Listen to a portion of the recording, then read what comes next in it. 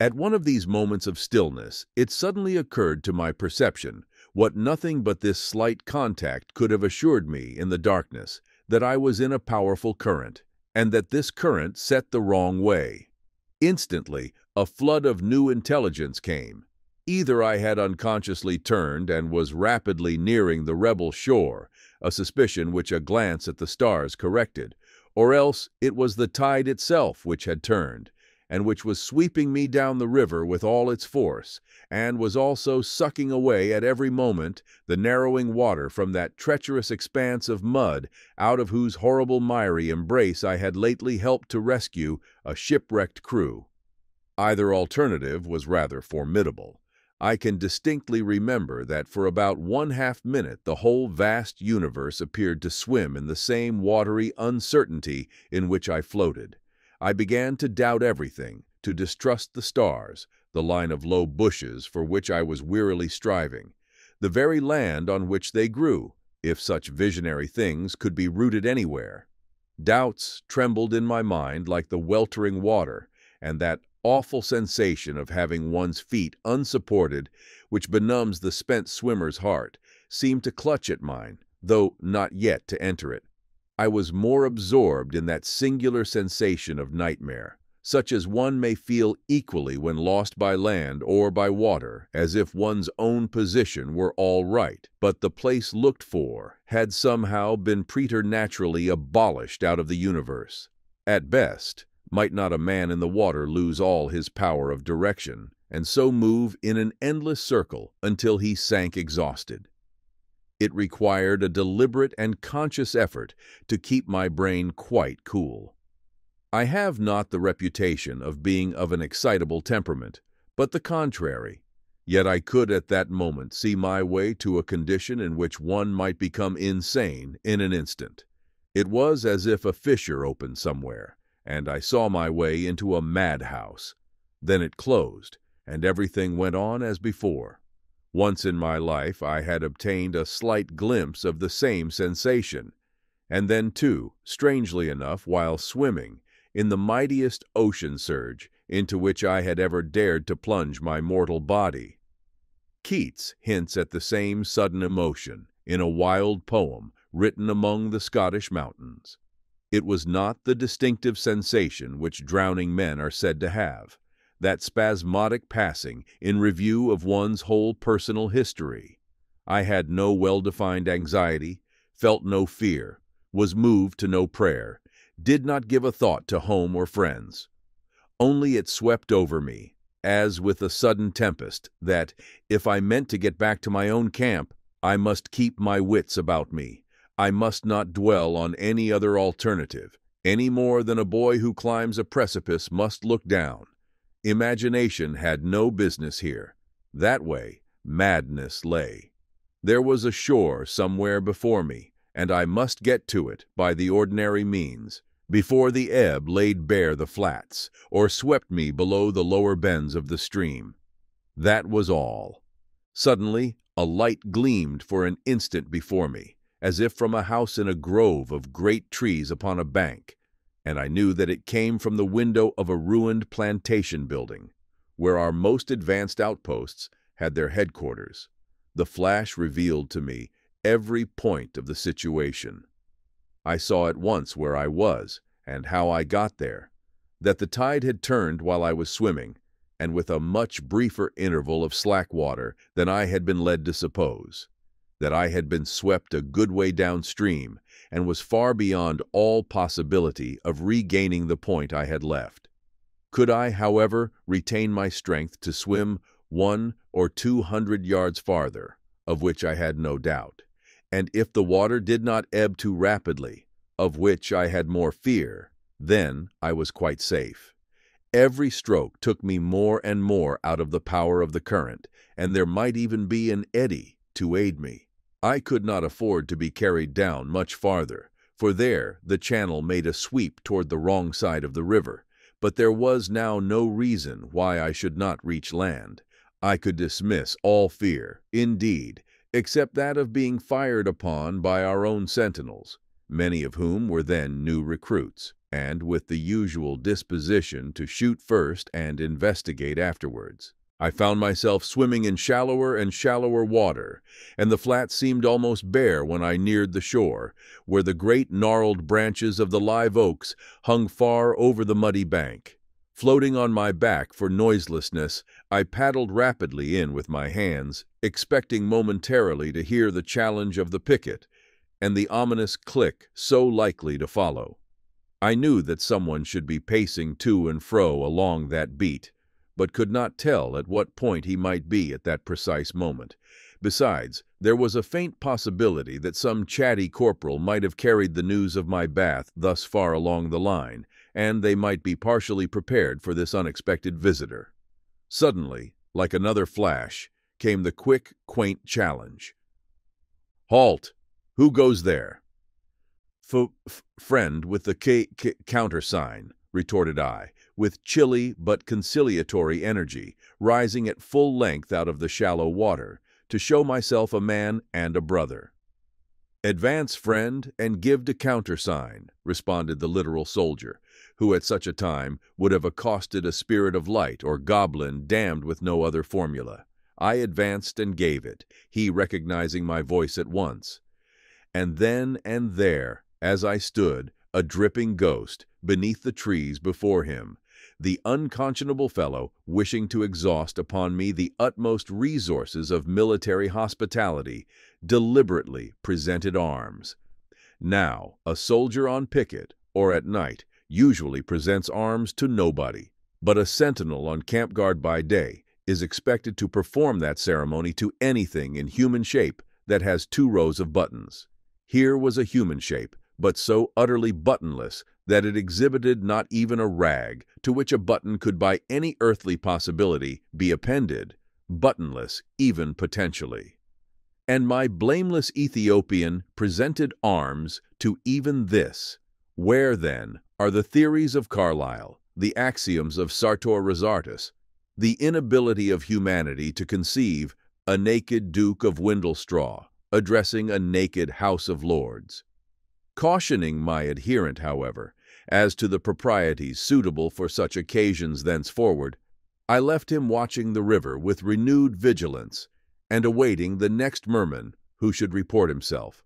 Finding my way to the building, I hunted up a sergeant and a blanket, got a fire kindled in the dismantled chimney, and sat before it in my single garment, like a moist but undismayed Choctaw, until horse and clothing could be brought round from the causeway. It seemed strange that the morning had not yet dawned, after the uncounted periods that must have elapsed. But when the wardrobe arrived, I looked at my watch and found that my night in the water had lasted precisely 1 hour. Galloping home, I turned in with alacrity and without a drop of whiskey, and waked a few hours after in excellent condition. The rapid changes of which that department has seen so many, and perhaps to so little purpose, soon transferred us to a different scene. I have been on other scouts since then, and by various processes, but never with a zest so novel as was afforded by that night's experience. The thing soon got wind in the regiment, and led to only one ill consequence, so far as I know. It rather suppressed a way I had of lecturing the officers on the importance of reducing their personal baggage to a minimum. They got a trick of congratulating me, very respectfully, on the thoroughness with which I had once conformed my practice to my precepts. Next chapter, Up the Edisto.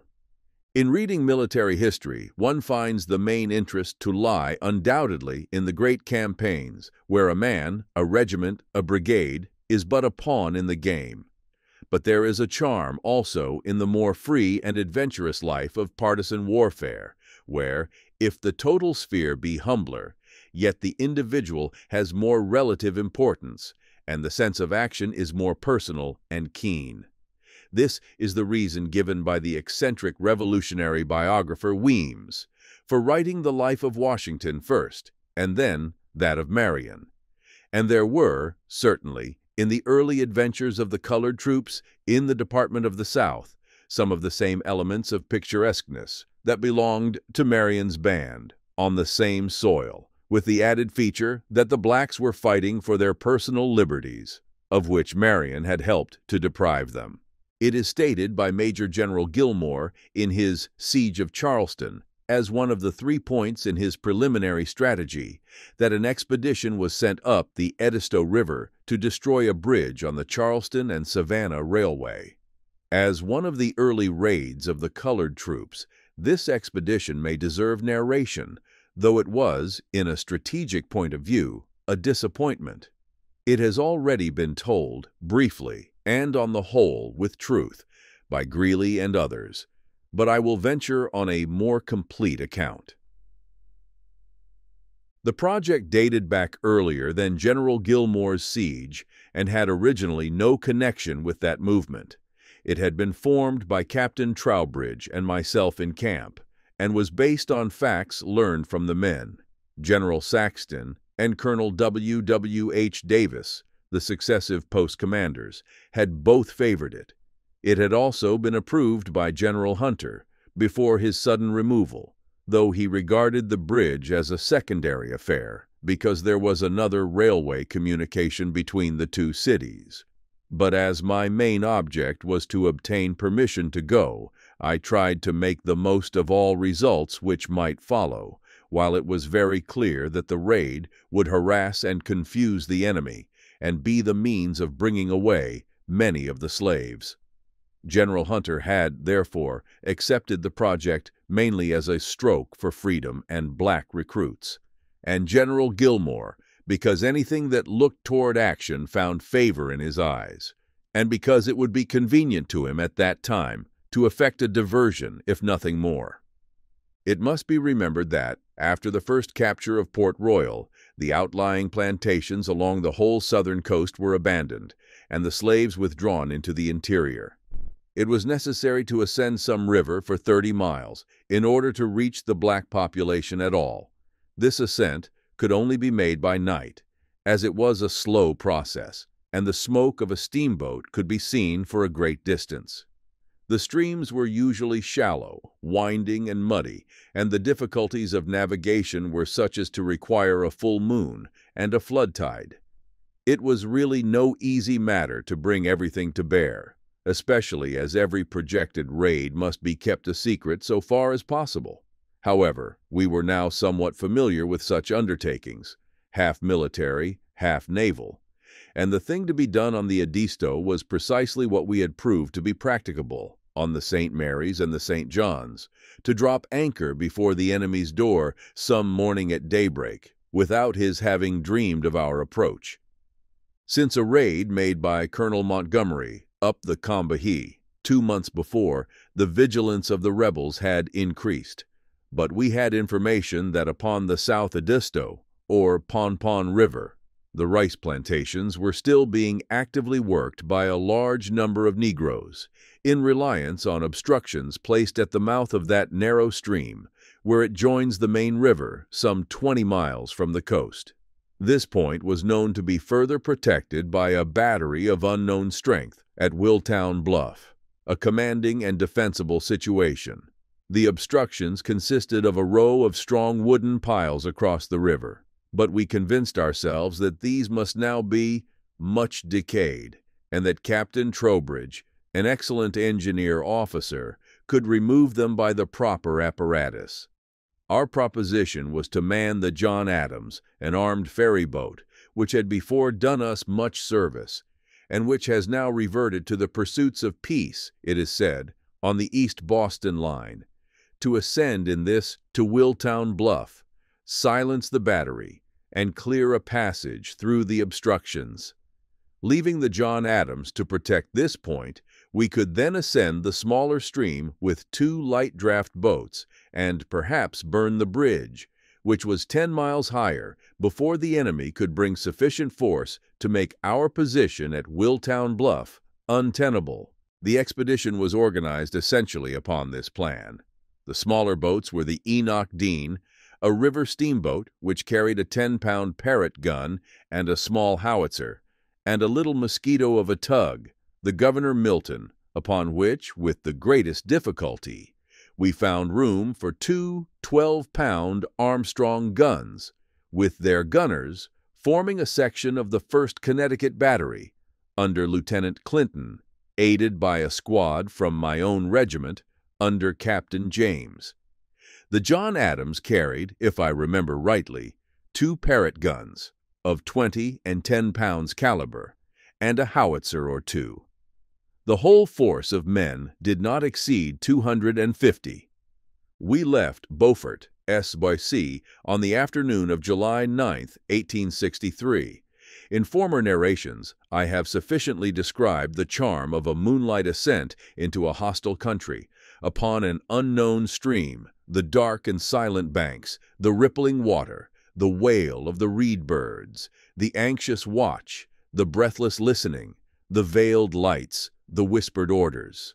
To this was now to be added the vexation of an insufficient pilotage, for our Negro guide knew only the upper river, and, as it finally proved, not even that, while, to take us over the bar which obstructed the main stream, we must borrow a pilot from Captain Dutch, whose gunboat blockaded that point. This active naval officer, however, whose boat expeditions had penetrated all the lower branches of those rivers, could supply our want, and we borrowed from him not only a pilot, but a surgeon, to replace our own, who had been prevented by an accident from coming with us. Thus accompanied, we steamed over the bar in safety, had a peaceful ascent, passed the island of Jehosi, the fine estate of Governor Aiken, then left undisturbed by both sides, and fired our first shell into the camp at Willtown Bluff at 4 o'clock in the morning. The battery, whether fixed or movable we knew not, met us with a promptness that proved very short-lived. After 3 shots it was silent, but we could not tell why. The bluff was wooded, and we could see but little. The only course was to land, under cover of the guns. As the firing ceased and the smoke cleared away, I looked across the rice fields which lay beneath the bluff. The first sunbeams glowed upon their emerald levels, and on the blossoming hedges along the rectangular dikes. What were those black dots which everywhere appeared? Those moist meadows had become alive with human heads, and along each narrow path came a straggling file of men and women, all on a run for the riverside. I went ashore with a boatload of troops at once. The landing was difficult and marshy. The astonished Negroes tugged us up the bank and gazed on us as if we had been Cortez and Columbus. They kept arriving by land much faster than we could come by water. Every moment increased the crowd, the jostling, the mutual clinging, on that miry foothold. What a scene it was!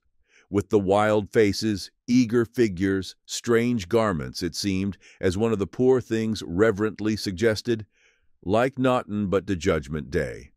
Presently they began to come from the houses also, with their little bundles on their heads, then with larger bundles. Old women trotting on the narrow paths would kneel to pray a little prayer, still balancing the bundle, and then would suddenly spring up, urged by the accumulating procession behind, and would move on till irresistibly compelled by thankfulness to dip down for another invocation. Reaching us, every human being must grasp our hands, amid exclamations of "Bress you, masser," and "Bress de Lord," at the rate of 4 of the latter ascriptions to one of the former. Women brought children on their shoulders. Small black boys carried on their backs little brothers, equally inky, and, gravely depositing them, shook hands.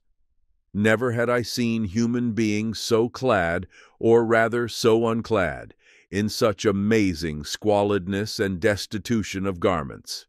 I recall one small urchin without a rag of clothing, save the basque waist of a lady's dress, bristling with whalebones and worn wrong side before, beneath which his smooth ebony legs emerged like those of an ostrich from its plumage.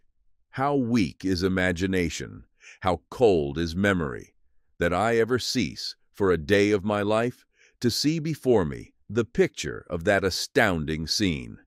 Yet at the time we were perforce a little impatient of all this piety, protestation, and hand-pressing.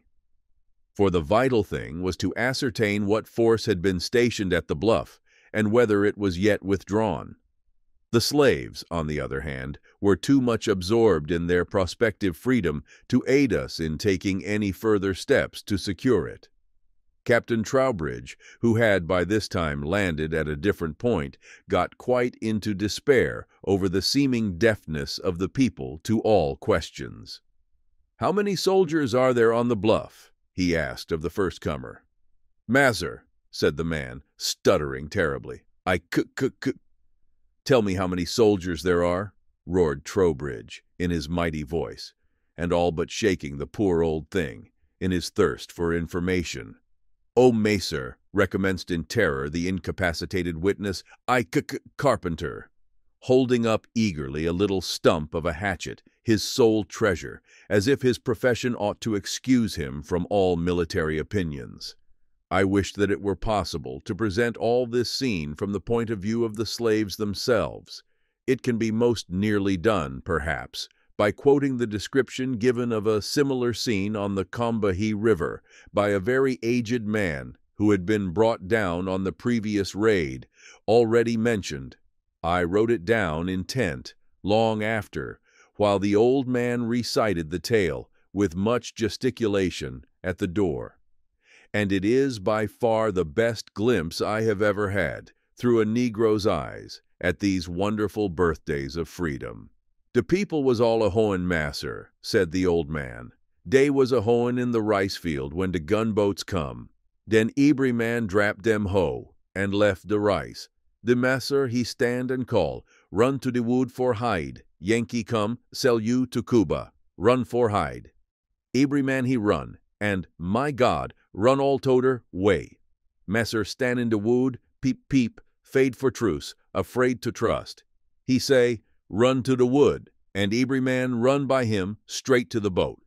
De brack soldier so presumptuous, dey come right ashore, hold up their head. Fust ting I know, there was a barn, 10,000 bushel rough rice, all in a blaze, den Macer's great house, all cracklin' up the roof. Did net I keer for see 'em blaze? Lor, Macer didn't care not in at all. I was gwine to the boat." Dor's Don Quixote could not surpass the sublime absorption in which the gaunt old man, with arm uplifted, described this stage of affairs, till he ended in a shrewd chuckle, worthy of Sancho Panza. Then he resumed, "De brack sires so presumptuous." This he repeated 3 times, slowly shaking his head in an ecstasy of admiration. It flashed upon me that the apparition of a black soldier must amaze those still in bondage, much as a butterfly just from the chrysalis might astound his fellow grubs. I inwardly vowed that my soldiers, at least, should be as presumptuous as I could make them. Then he went on, "Oly woman and I go down to de boat. Den dey say behind us, 'Rebels comin', rebels comin'.' Ole woman say, 'Come ahead, come plenty ahead.' I have nothing on but my shirt and pantaloon. Ole woman one single frock he have on, and one handkerchief on he head. I left all to my blanket and run for the rebel come, and den they didn't come, didn't trust for come. He's 88-year-old measure. My old measure loans keep all the ages in a big book, and when we come to age up sense we mark 'em down every year. So I know. Too old for come. Measure joking. Neber too old for leave the land of bondage. I old but great good for chillin. Give 2 centank every day. Young people can go through, forcibly masir, but de old folk must go slow." Such emotions as these, no doubt, were inspired by our arrival, but we could only hear their hasty utterance in passing. Our duty being, with the small force already landed, to take possession of the bluff. Ascending, with proper precautions, the wooded hill, we soon found ourselves in the deserted camp of a light battery, amid scattered equipments and suggestions of a very unattractive breakfast. As soon as possible, skirmishers were thrown out through the woods to the farther edge of the bluff, while a party searched the houses, finding the usual large supply of furniture and pictures brought up for safety from below, but no soldiers. Captain Trowbridge then got the John Adams beside the row of piles and went to work for their removal. Again, I had the exciting sensation of being within the hostile lines, the eager explorations, the doubts, the watchfulness, the listening for every sound of coming hooves. Presently, a horse's tread was heard in earnest, but it was a squad of our own men bringing in 2 captured cavalry soldiers. One of these, a sturdy fellow, submitted quietly to his lot, only begging that, whenever we should evacuate the bluff, a note should be left behind stating that he was a prisoner. The other, a very young man and a member of the rebel troop, a sort of cadet corps among the Charleston youths, came to me in great wrath, complaining that the corporal of our squad had kicked him after he had surrendered. His air of offended pride was very rueful, and it did indeed seem a pathetic reversal of fortunes for the 2 races. To be sure, the youth was a scion of one of the foremost families of South Carolina, and when I considered the wrongs which the black race had encountered from those of his blood, first and last, it seemed as if the most scrupulous recording angel might tolerate one final kick to square the account. But I reproved the corporal, who respectfully disclaimed the charge, and said the kick was an incident of the scuffle. It certainly was not their habit to show such poor malice. They thought too well of themselves. His demeanor seemed less lofty, but rather piteous, when he implored me not to put him on board any vessel which was to ascend the upper stream, and hinted, by awful implications, the danger of such ascent. This meant torpedoes, a peril which we treated, in those days, with rather mistaken contempt. But we found none on the Edisto, and it may be that it was only a foolish attempt to alarm us. Meanwhile, Trowbridge was toiling away at the row of piles, which proved easier to draw out than to saw asunder, either work being hard enough. It took far longer than we had hoped, and we saw noon approach and the tide rapidly fall, taking with it, inch by inch, our hopes of effecting a surprise at the bridge. During this time, and indeed all day, the detachments on shore, under Captains Whitney and Sampson, were having occasional skirmishes with the enemy, while the colored people were swarming to the shore, or running to and fro like ants, with the poor treasures of their houses. Our busy quartermaster, Mr. Bingham, who died afterwards from the overwork of that sultry day, was transporting the refugees on board the steamer, or hunting up bales of cotton, or directing the burning of rice houses, in accordance with our orders. No dwelling houses were destroyed or plundered by our men, Sherman's bummers not having yet arrived, though I asked no questions as to what the plantation Negroes might bring in their great bundles. One piece of property, I must admit, seemed a lawful capture, a United States dress sword of the old pattern, which had belonged to the rebel general, who afterwards gave the order to bury Colonel Shaw with his niggers. That I have retained, not without some satisfaction, to this day.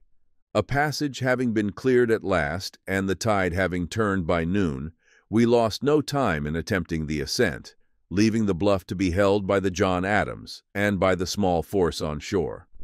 We were scarcely above the obstructions, however, when the little tug went aground, and the Enoch Dean, ascending a mile farther, had an encounter with a battery on the right, perhaps our old enemy, and drove it back. Soon after, she also ran aground, a misfortune of which our opponent strangely took no advantage, and, on getting off, I thought it best to drop down to the bluff again, as the tide was still hopelessly low. None can tell, save those who have tried them, the vexations of those muddy southern streams, navigable only during a few hours of flood tide. After waiting an hour, the 2 small vessels again tried the ascent. The enemy on the right had disappeared, but we could now see, far off on our left, another light battery moving parallel with the river, apparently to meet us at some upper bend. But for the present we were safe, with the low rice fields on each side of us, and the scene was so peaceful it seemed as if all danger were done. For the first time we saw in South Carolina blossoming river banks and low emerald meadows that seemed like New England. Everywhere there were the same rectangular fields, smooth canals, and bushy dikes. A few Negroes stole out to us in dugouts and breathlessly told us how others had been hurried away by the overseers. We glided safely on, mile after mile. The day was unutterably hot, but all else seemed propitious. The men had their combustibles all ready to fire the bridge, and our hopes were unbounded. But by degrees the channel grew more tortuous and difficult, and while the little Milton glided smoothly over everything, the Enoch Dean, my own boat, repeatedly grounded. On every occasion of especial need, too, something went wrong in her machinery, her engine being constructed on some wholly new patent, of which, I should hope, this trial would prove entirely sufficient. The black pilot, who was not a soldier, grew more and more bewildered, and declared that it was the channel, not his brain, which had gone wrong. The captain, a little elderly man, sat wringing his hands in the pilot box, and the engineer appeared to be mingling his groans with those of the deceased engine.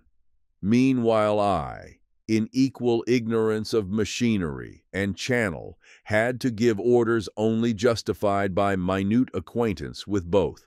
So I navigated on general principles until they grounded us on a mud bank just below a wooded point and some 2 miles from the bridge of our destination. It was with a pang that I waved to Major Strong, who was on the other side of the channel in a tug, not to risk approaching us, but to steam on and finish the work if he could. Short was his triumph. Gliding round the point, he found himself instantly engaged with a light battery of 4 or 6 guns, doubtless the same we had seen in the distance. The Milton was within 250 yards. The Connecticut men fought their guns well, aided by the blacks, and it was exasperating for us to hear the shots, while we could see nothing and do nothing. The scanty ammunition of our bow gun was exhausted, and the gun in the stern was useless from the position in which we lay. In vain we moved the men from side to side, rocking the vessel, to dislodge it. The heat was terrific that August afternoon. I remember I found myself constantly changing places on the scorched deck to keep my feet from being blistered. At last, the officer in charge of the gun, a hardy lumberman from Maine, got the stern of the vessel so far round that he obtained the range of the battery through the cabin windows. But it would be necessary, he coolly added, on reporting to me this fact, to shoot away the corner of the cabin. I knew that this apartment was newly painted and gilded, and the idol of the poor captain's heart. But it was plain that even the thought of his own upholstery could not make the poor soul more wretched than he was. So I bade Captain Dolly blaze away, and thus we took our hand in the little game, though at a sacrifice. It was of no use. Down drifted our little consort round the point, her engine disabled, and her engineer killed, as we afterwards found, though then we could only look and wonder. Still pluckily firing, she floated by upon the tide, which had now just turned, and when, with a last desperate effort, we got off, our engine had one of its impracticable fits, and we could only follow her. The day was waning, and all its range of possibility had lain within the limits of that one tide. All our previous expeditions had been so successful, it now seemed hard to turn back. The riverbanks and rice fields, so beautiful before, seemed only a vexation now. But the swift current bore us on, and after our Parthian shots had died away, a new discharge of artillery opened upon us from our first antagonist of the morning, which still kept the other side of the stream. It had taken up a strong position on another bluff, almost out of range of the John Adams, but within easy range of us. The sharpest contest of the day was before us. Happily, the engine and engineer were now behaving well, and we were steering in a channel already traversed, and of which the dangerous points were known. But we had a long, straight reach of river before us, heading directly toward the battery, which, having once got our range, had only to keep it, while we could do nothing in return. The rebels certainly served their guns well. For the first time I discovered that there were certain compensating advantages in a slightly built craft, as compared with one more substantial. The missiles never lodged in the vessel, but crashed through some thin partition, as if it were paper, to explode beyond us, or fall harmless in the water. Splintering, the chief source of wounds and death in wooden ships, was thus entirely avoided. The danger was that our machinery might be disabled, or that shots might strike below the waterline and sink us. This, however, did not happen. 15 projectiles, as we afterwards computed, passed through the vessel, or cut the rising. Yet few casualties occurred, and those instantly fatal. As my orderly stood leaning on a comrade's shoulder, the head of the latter was shot off. At last, I myself felt a sudden blow in the side, as if from some prize fighter, doubling me up for a moment, while I sank upon a seat. It proved afterwards to have been produced by the grazing of a ball, which, without tearing a garment, had yet made a large part of my side black and blue, leaving a sensation of paralysis which made it difficult to stand. Supporting myself on Captain Rogers, I tried to comprehend what had happened, and I remember being impressed by an odd feeling that I had now got my share, and should henceforth be a great deal safer than any of the rest. I am told that this often follows one's first experience of a wound. But this immediate contest, sharp as it was, proved brief. A turn in the river enabled us to use our stern gun, and we soon glided into the comparative shelter of Willtown Bluff. There, however, we were to encounter the danger of shipwreck, superadded to that of fight. When the passage through the piles was first cleared, it had been marked by stakes, lest the rising tide should cover the remaining piles and make it difficult to run the passage. But when we again reached it, the stakes had somehow been knocked away. The piles were just covered by the swift current, and the little tugboat was aground upon them. She came off easily, however, with our aid, and when we in turn essayed the passage, we grounded also, but more firmly. We getting off at last and making the passage, the tug again became lodged when nearly past danger, and all our efforts proved powerless to pull her through. I therefore dropped down below and sent the John Adams to her aid, while I superintended the final recall of the pickets and the embarkation of the remaining refugees. While thus engaged, I felt little solicitude about the boats above. It was certain that the John Adams could safely go close to the piles on the lower side, that she was very strong, and that the other was very light. Still, it was natural to cast some anxious glances up the river, and it was with surprise that I presently saw a canoe descending, which contained Major Strong. Coming on board, he told me with some excitement that the tug could not possibly be got off, and he wished for orders. It was no time to consider whether it was not his place to have given orders, instead of going half a mile to seek them. I was by this time so far exhausted that everything seemed to pass by me as by one in a dream. But I got into a boat, pushed upstream, met presently the John Adams returning, and was informed by the officer in charge of the Connecticut battery that he had abandoned the tug and, worse news yet, that his guns had been thrown overboard. It seemed to me then, and has always seemed, that this sacrifice was utterly needless, because although the captain of the John Adams had refused to risk his vessel by going near enough to receive the guns, he should have been compelled to do so. Though the thing was done without my knowledge and beyond my reach, yet, as commander of the expedition, I was technically responsible.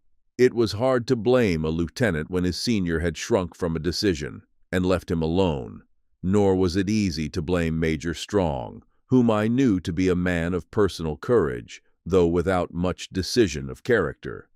He was subsequently tried by court-martial and acquitted, after which he resigned, and was lost at sea on his way home. The tug, being thus abandoned, must of course be burned to prevent her falling into the enemy's hands.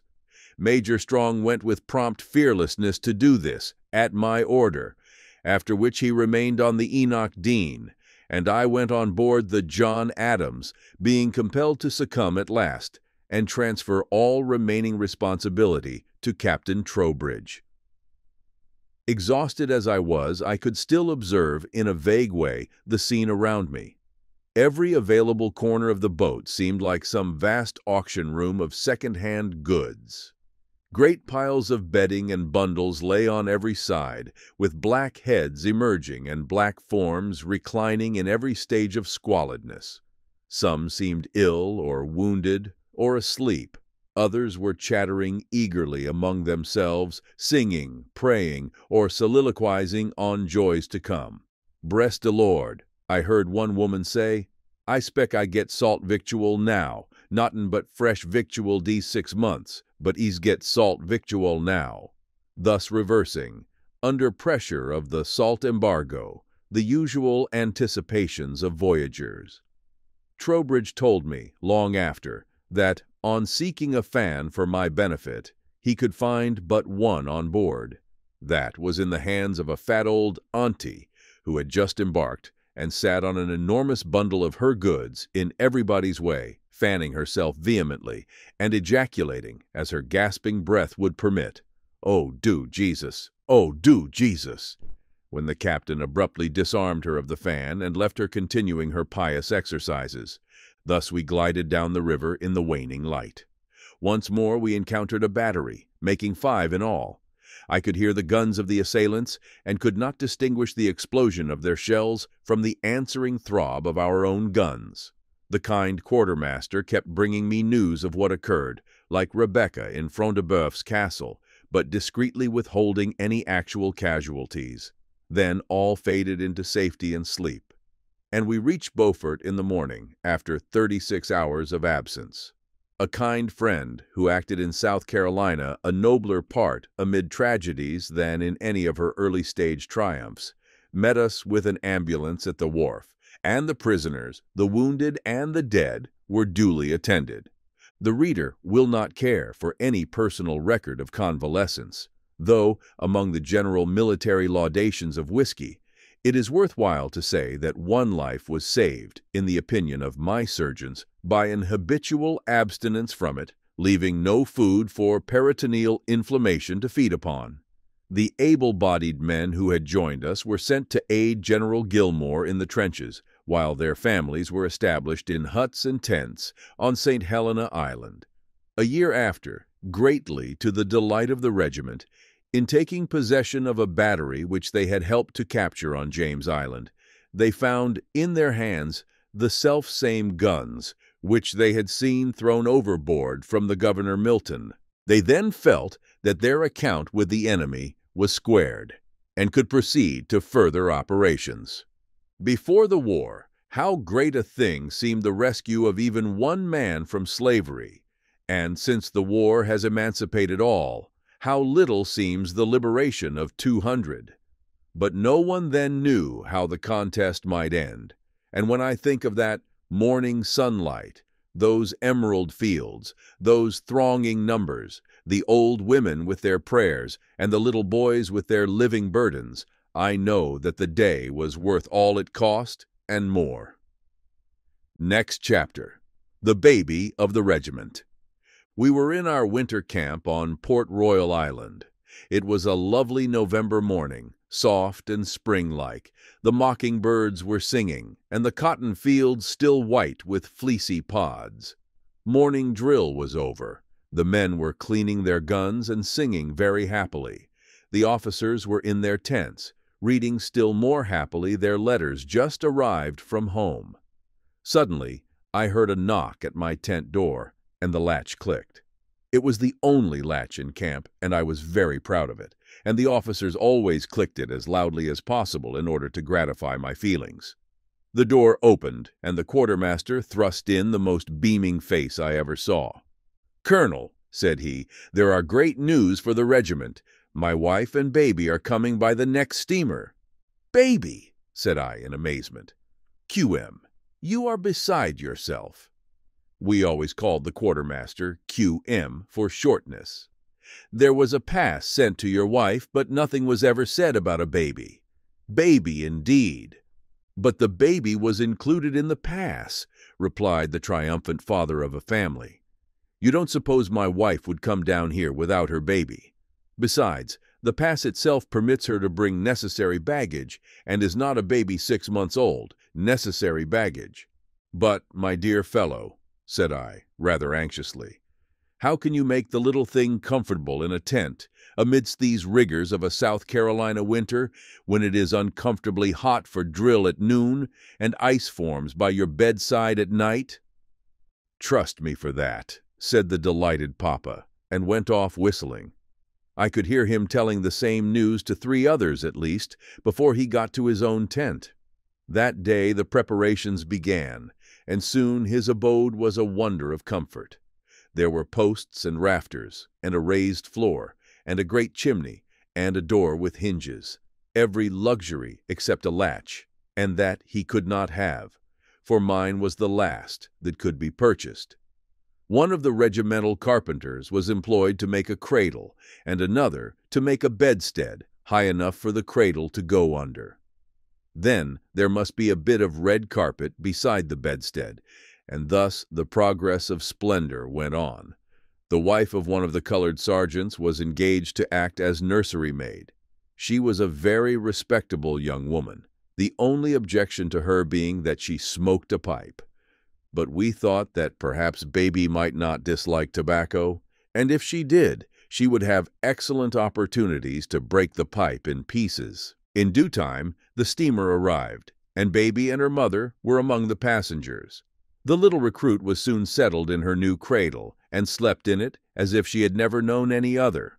The sergeant's wife soon had her on exhibition through the neighborhood, and from that time forward she was quite a queen among us.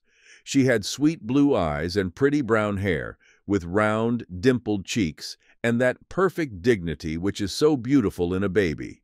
She hardly ever cried, and was not at all timid. She would go to anybody, and yet did not encourage any romping from any but the most intimate friends. She always wore a warm, long-sleeved scarlet cloak with a hood, and in this costume was carried, or toted, as the soldiers said, all about the camp. At guard mounting in the morning, when the men who are to go on guard duty for the day are drawn up to be inspected, baby was always there to help inspect them. She did not say much, but she eyed them very closely and seemed fully to appreciate their bright buttons. Then the officer of the day, who appears at guard mounting with his sword and sash, and comes afterwards to the colonel's tent for orders, would come and speak to baby on his way, and receive her orders first. When the time came for drill, she was usually present to watch the troops, and when the drum beat for dinner, she liked to see the long row of men in each company march up to the cookhouse in single file, each with tin cup and plate. During the day, in pleasant weather, she might be seen in her nurse's arms, about the company streets, the center of an admiring circle, her scarlet costume looking very pretty, amidst the shining black cheeks and neat blue uniforms of the soldiers. At dress parade, just before sunset, she was always an attendant. As I stood before the regiment, I could see the little spot of red out of the corner of my eye, at one end of the long line of men, and I looked with so much interest for her small person, that instead of saying at the proper time, "Attention, battalion! Shoulder arms!" it is a wonder that I did not say, "Shoulder babies." Our little lady was very impartial, and distributed her kind looks to everybody. She had not the slightest prejudice against color, and did not care in the least whether her particular friends were black or white. Her especial favorites, I think, were the drummer boys, who were not my favorites by any means, for they were a roguish set of scamps, and gave more trouble than all the grown men in the regiment. I think Annie liked them because they were small and made a noise and had red caps like her hood and red facings on their jackets, and also because they occasionally stood on their heads for her amusement. After dress parade, the whole drum corps would march to the great flagstaff and wait till just sunset time, when they would beat the retreat, and then the flag would be hauled down. A great festival for Annie. Sometimes the sergeant major would wrap her in the great folds of the flag after it was taken down, and she would peep out very prettily from amidst the stars and stripes like a newborn goddess of liberty. About once a month, some inspecting officer was sent to the camp by the general in command to see to the condition of everything in the regiment, from bayonets to buttons. It was usually a long and tiresome process, and, when everything else was done, I used to tell the officer that I had one thing more for him to inspect, which was peculiar to our regiment. Then I would send for baby to be exhibited, and I never saw an inspecting officer, old or young, who did not look pleased at the sudden appearance of the little, fresh, smiling creature, a flower in the midst of war. And Annie, in her turn, would look at them with the true baby dignity in her face, that deep, earnest look which babies often have, and which people think so wonderful when Raphael paints it, although they might often see just the same expression in the faces of their own darlings at home. Meanwhile, Annie seemed to like the camp style of housekeeping very much. Her father's tent was double, and he used the front apartment for his office, and the inner room for parlor and bedroom, while the nurse had a separate tent and washroom behind all. I remember that, the first time I went there in the evening, it was to borrow some writing paper, and while baby's mother was hunting for it in the front tent, I heard a great cooing and murmuring in the inner room. I asked if Annie was still awake, and her mother told me to go in and see. Pushing aside the canvas door, I entered. No sign of anybody was to be seen, but a variety of soft little happy noises seemed to come from some unseen corner. Mrs. C came quietly in, pulled away the counterpane of her own bed, and drew out the rough cradle where lay the little damsel, perfectly happy and wider awake than anything but a baby possibly can be. She looked as if the seclusion of a dozen family bedsteads would not be enough to discourage her spirits, and I saw that camp life was likely to suit her very well. A tent can be kept very warm, for it is merely a house with a thinner wall than usual, and I do not think that baby felt the cold much more than if she had been at home that winter. The great trouble is that a tent chimney, not being built very high, is apt to smoke when the wind is in a certain direction, and when that happens it is hardly possible to stay inside. So we used to build the chimneys of some tents on the east side, and those of others on the west, and thus some of the tents were always comfortable. I have seen baby's mother running in a hard rain, with little Red Riding Hood in her arms, to take refuge with the adjutant's wife when every other abode was full of smoke, and I must admit that there were 1 or 2 windy days that season when nobody could really keep warm, and Annie had to remain ignominiously in her cradle with as many clothes on as possible for almost the whole time. The quartermaster's tent was very attractive to us in the evening. I remember that once, on passing near it after nightfall, I heard our major's fine voice singing Methodist hymns within, and Mrs. C.'s sweet tones chiming in. So I peeped through the outer door. The fire was burning very pleasantly in the inner tent, and the scrap of new red carpet made the floor look quite magnificent. The major sat on a box, our surgeon on a stool, Q.M., and his wife, and the adjutant's wife, and one of the captains, were all sitting on the bed, singing as well as they knew how, and the baby was under the bed. Baby had retired for the night, was overshadowed, suppressed, sat upon. The singing went on, and she had wandered away into her own land of dreams, nearer to heaven, perhaps, than any pitch their voices could attain. I went in and joined the party. Presently the music stopped, and another officer was sent for to sing some particular song. At this pause, the invisible innocent waked a little and began to cluck and coo. "It's the kitten!" exclaimed somebody. "It's my baby!" exclaimed Mrs. C. triumphantly, in that tone of unfailing personal pride which belongs to young mothers. The people all got up from the bed for a moment, while Annie was pulled from beneath, wide awake and placid as usual, and she sat in one lap or another during the rest of the concert, sometimes winking at the candle, but usually listening to the songs with a calm and critical expression, as if she could make as much noise as any of them whenever she saw fit to try. Not a sound did she make, however, except one little soft sneeze, which led to an immediate flood tide of red shawl, covering every part of her but the forehead. But I soon hinted that the concert had better be ended, because I knew from observation that the small damsel had carefully watched a regimental inspection and a brigade drill on that day, and that an interval of repose was certainly necessary. Annie did not long remain the only baby in camp. One day, on going out to the stables to look at a horse, I heard a sound of baby talk, addressed by some man to a child nearby, and, looking round the corner of a tent, I saw that one of the hostlers had something black and round, lying on the sloping side of a tent, with which he was playing very eagerly. It proved to be his baby, a plump, shiny thing, younger than Annie, and I never saw a merrier picture than the happy father frolicking with his child, while the mother stood quietly by.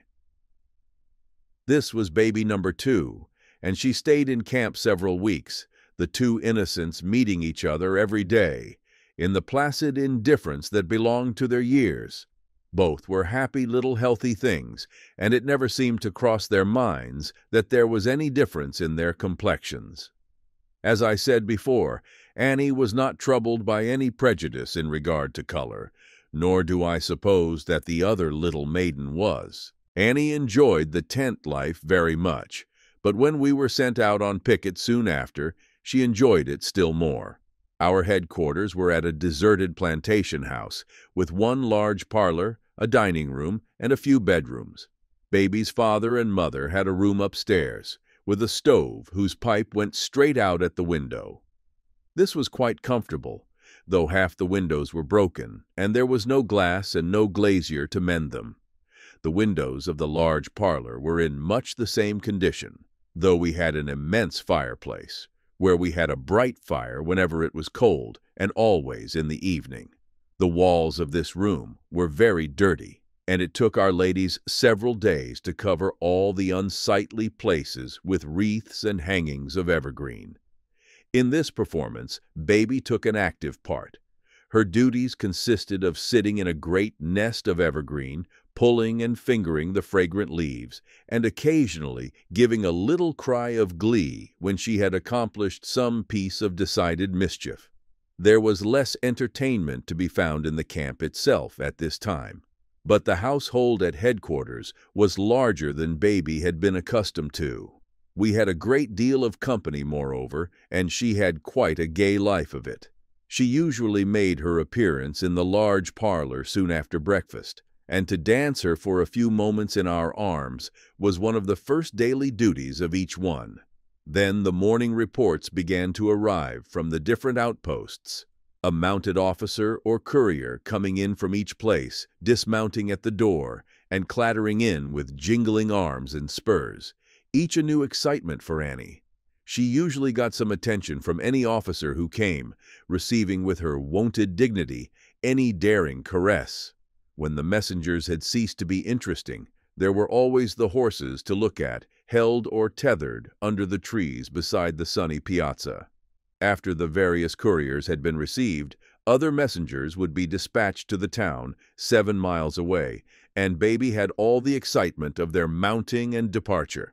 Her father was often one of the riders, and would sometimes seize Annie for a goodbye kiss, place her on the saddle before him, gallop her round the house once or twice, and then give her back to her nurse's arms again.